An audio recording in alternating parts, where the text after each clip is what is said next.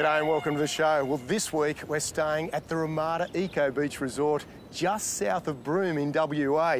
We'll be checking out all the great facilities of the resort as well as heading out there to the beautiful Indian Ocean to catch a few fish. There's loads of action on the show. Check it out. We get a special welcome to this unique place and get a taste of the Kimberley's ancient bush tucker traditions. Yeah. We get close and cosy with West Coast whales. Across in tropical Queensland, we go after tuna. Oh, there's a 20-kilo plusser. And get GTs as well. Plus Barra, almost as big as our kayak. But the biggest thrill comes with a bill, and it's coming up right now. Why we sailfish? On this beautifully remote coastline, 130 kilometres south of Broome, the Ramada Eco Beach Resort welcomes guests to a pristine wilderness experience that combines modern luxury with a timeless landscape of dunes and desert. My wife Monique and I are early starters for breakfast on our first day here because we've got a big day ahead of us, and it starts on that magnificent resort beach with a rubber ducky ride unlike any I've done before. I'm going game fishing with Indigenous skipper and owner of Broome Sport Fishing, Kimberley legend Kurt Williamson. Well, our target species today over here in Broome is the mighty sailfish. We're heading north. We're going to head around an hour up the coast and start working our way back, and hopefully loads of sailfish.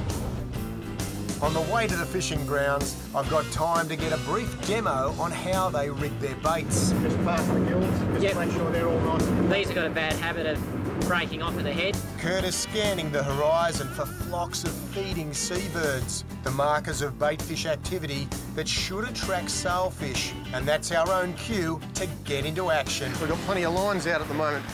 The main things are the teasers. They're working off the outriggers on each side. We've got one of the bird-shaped teasers as well, which is coughing up a lot of water, attracting the billfish in towards the boat. And Troy's put a couple of really nice swim baits on each of these. No hooks in them. Basically, the sailfish will come in and they'll grab hold of that. They'll have a really good taste trying to rip it off. The idea then is for me to grab this Shimano outfit, free spill back where the sailfish will be, because up the top here we've got Kurt who's going to actually pull that teaser right away from the fish, and the fish is all going to be going, where the hell did that go?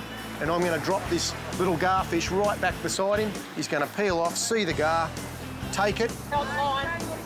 Yep. Tangled in. Go, mate. Same thing. Just hold on. Sometimes it goes back in there, mate.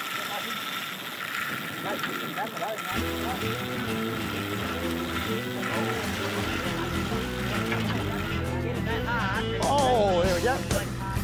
And that. Yeah, came off. He did, he cracked it, didn't he? Right there on the surface there. More around.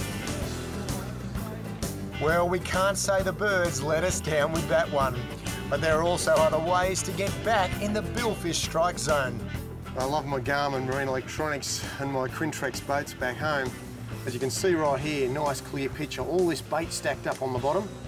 A few little breakaways, not quite sure what they are, but this is thick bait. And there we go.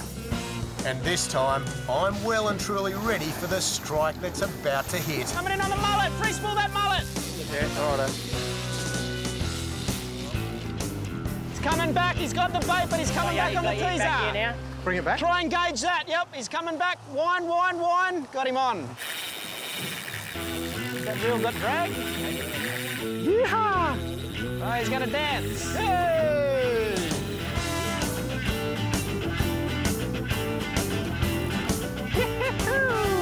He's going. That's why we sailfish. Yeah. We don't want to try and leader him yet. Do you want me to lighten the drag, or are you happy? You'll be right. You'll get some close jumps here. Oh. Look at him lit up. Yeah, beautiful look at the colours. Colours. Wicked. Up the side.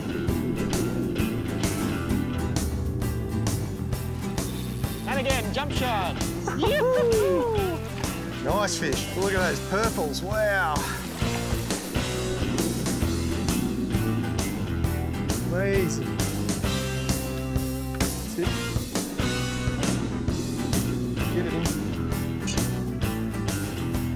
Yeah, beautiful. Yeah, you got it. You just let him do his thing and then...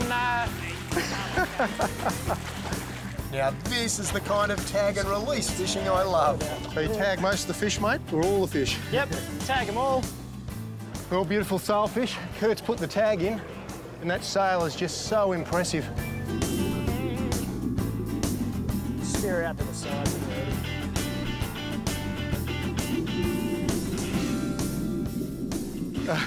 Good stuff.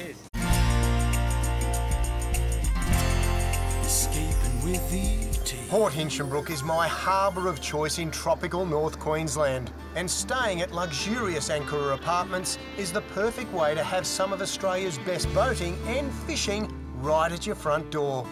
I've been staying at Ankara with my Quintrex yellowfin tied up to my private pontoon, and today I'm heading out to the waters around Hinchinbrook Island, where there are sometimes surprising dangers to be aware of. Well, it's the monsoon time of the year up here in North Queensland. These big loggers washed out of the river systems up here, and when you're travelling along, these things can just pop up right underneath you, can throw somebody out of the boat, and that's the reason why I always wear a life jacket. I've got this one here on my hip, simply because the humidity is so high up here. It's about 95%. I'm dripping wet just standing here. But this one here, I've got the little ripcord. If I fall over, I just pull the ripcord, put the inflated life jacket over my head, and I'm safe. I'm fishing today with legendary local guide Ryan Moody, who reckons these rocks will yield us some quick results. Oh, bring it on. Whoa, yeah. Going around the bombing, I think. Okay. Okay. These should be deep enough to go over, these ones. Are they? Yeah. Lots of bommies under the water. Pretty shallow stuff. Ah, bugger. So that's rocks and bommies 1, fisherman 0. But around here, there's always an exciting plan B. Chasing tuna. That's what you have to do. Cruise around after them and see if you can get in front of them. Right there they are. And we get a cast on them. A quick cast and another quick result. Oh, you on? Come on, stay on. Stay on. Good boat driving, eh? Oh, great boat driving, hey? Oh, you're a champion. Hey? You might have some mates with him. That's the end. Oh. Wow. Oh, got him again. Oh, there, on. right there at the boat. Oh. Gosh, they got some turbo in them, these tuna. All right. Let's have a look at one of these. That's a small northern blue, mate. Yeah, I think so. There's, as you said, there's all different sizes out there. Mac tuna. Mac tuna, is it? The Mackie, this one. Oh, yeah, look at the beautiful stripes down his back. They are a good-looking fish. Hey, absolutely beautiful. Like a little torpedo. Nice little lollipop. There you go. That tuna fell victim to my Shimano 8000 Stella on a grappler rod. Then I changed tactics and tackle again. So I thought I'd just put a little live bait set up together. This is what's happened. He's all nicely hooked up. Got just a beautiful Gamakatsu hook, that's about it. And that's the good thing about this 6700 Quintrex, the yellowfin. It's an absolute beaut vessel. We've got the nice live bait tank down the back. Another fish in her, there she is. Just a small fish on the trevally side of things because they can grow super big. And that hook has just pinned him, which is beautiful. Oh, a little remora just came off his back. Yeah, nice. Nice Good little one. size. Yeah. They still pull okay. Oh, they do, mate. He was cruising around. He just wanted to be caught, so we caught him. See you, mate. Oh, look at the big shark up there. That was a monster shark. Did you see the size of it? Oh, serious? And the action's about to get even more serious. Got him, look at that. He's a horse. He was a horse. Wow, that was a GT and a half. Just come up and slurped him off the surface. Oh, look at the fish busting up over the back here. Oh. Nice fish. Well, Ryan hooked something small and was just bringing it in up towards the surface. And he was just about to lift it out, and this big GT came swirling up behind him, did one little pass, and then Ryan kept the bait in the water, and The big GT just came up and swallowed him whole. That was about 5 minutes ago. And let me tell you, it's a reasonable fish, 18 to 20 kilo. Just touching, I reckon, close to that 50-pound mark. It's a really solid fish. Doing the skipper and work.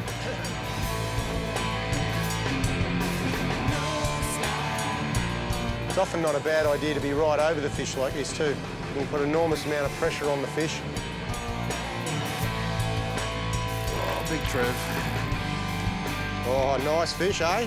Whoa, there's a 20-kilo pluser. Yeah, be around the 20 mark, easy, mate. He's a beauty. Oh, nice fish, hey? Look at that little vibe. Just in the corner. Oh, yeah. Oh. That's a good fish. He's a solid fish. He's almost got his own postcode, mate. Oh, my God, he's a beauty. Wow. It's a beauty. Nice fish. We'll spear him head first. Ooh. Like so. There he goes. There he goes.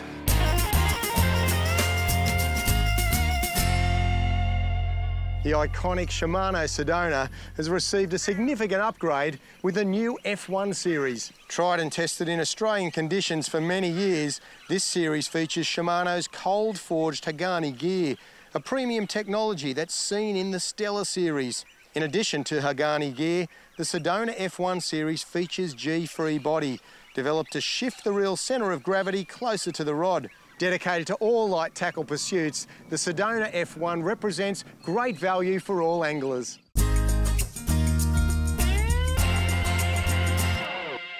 "26 kilometres inland from Proserpine and the Whitsunday coast, Peter Faust Dam may be the most accessible place in the world to hook up a big barramundi.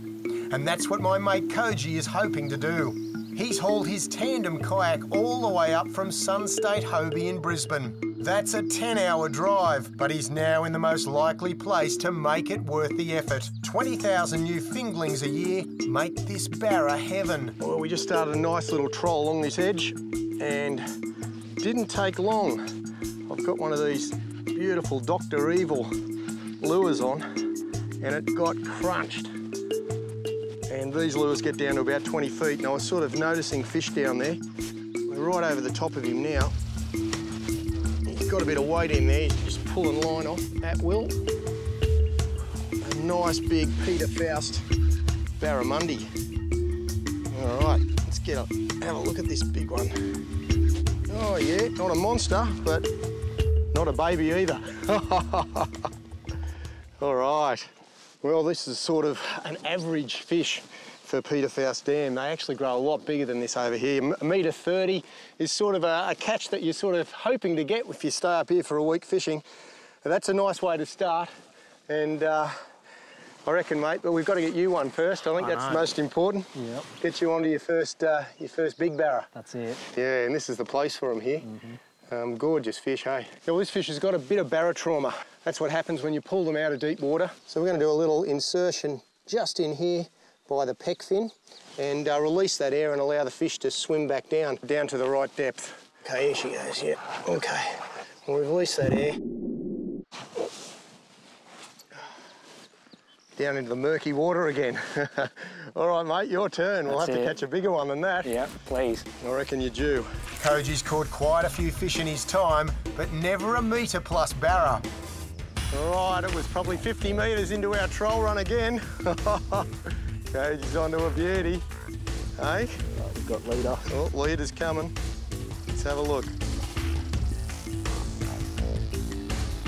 Where is the big guy? Oh, it's a nice big fish. Woohoo! That your biggest? That's the only. Yeah, look at the size of her, eh? Fantastic. You're shaking a bit, are you? That's what happens when you catch a nice stonker like this. And suddenly that 10-hour drive is just a fast-fading memory for Koji. Now replaced by the pride of seeing his PB Barra swim away to grow even bigger. And there's plenty more Barra where that came from. Over 43 square kilometres of enclosed lake waters where those 20,000 fingerlings released each year have nowhere else to go. Whoa! Nice fish. Floated out of the water. Oh, that is a beauty. good metre, wow, metre 5, metre 6. Through the middle part of the day when the sun's high, it's often very difficult to pick up the fish. And it's 40 degrees out here, and these fish feel it just the same way. All right, let's get him back in the water. Okay, on your way.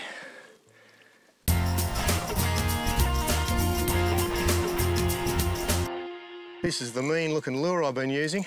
Dr. Evil, perfect name. A lure that gets down really deep. It says 20 plus on the bib, but it actually gets down deeper than that, which is terrific. And some super sharp hooks, driving that down. And the barramundi at the moment, really like them. A classic Dr. Evil from the Gillies range of lures. And that's a beauty. Escaping with E.T.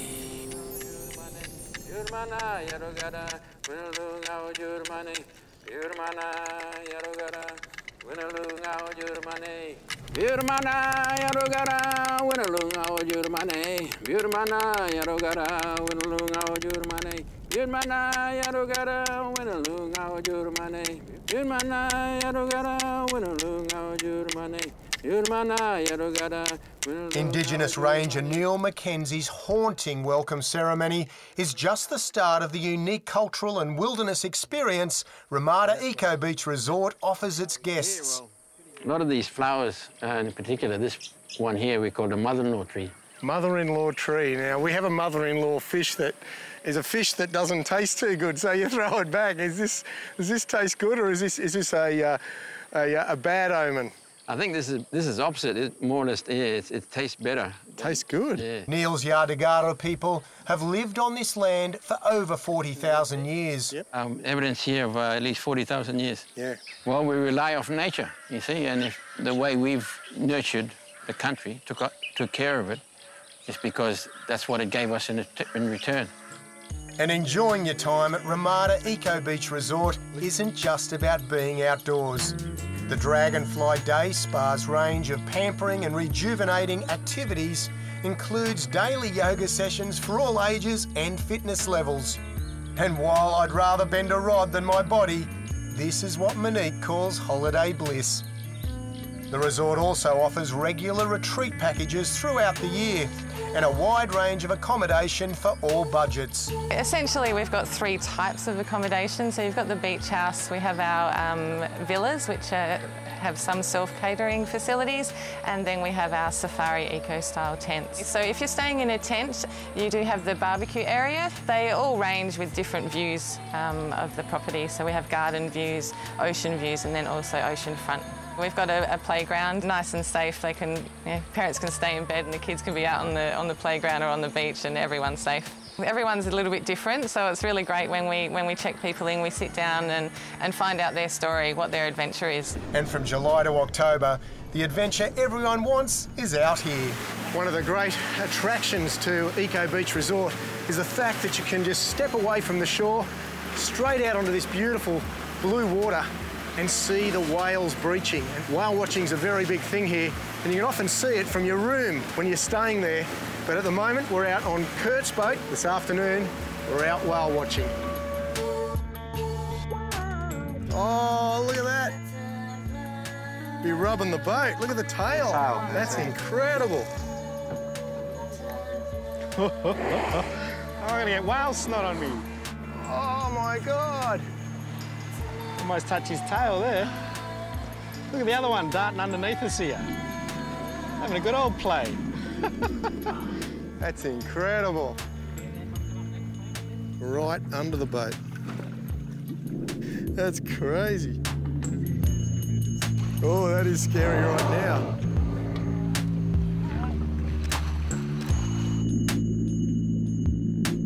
Wow. These guys have taken a little bit of an interest in us, so... That's pretty cool, hey? I mean, the resort's just back in here, and we're just sitting out here in this beautiful day. Pretty much like that right through the dry season. That's fantastic. Oh, look at those two. Woohoo!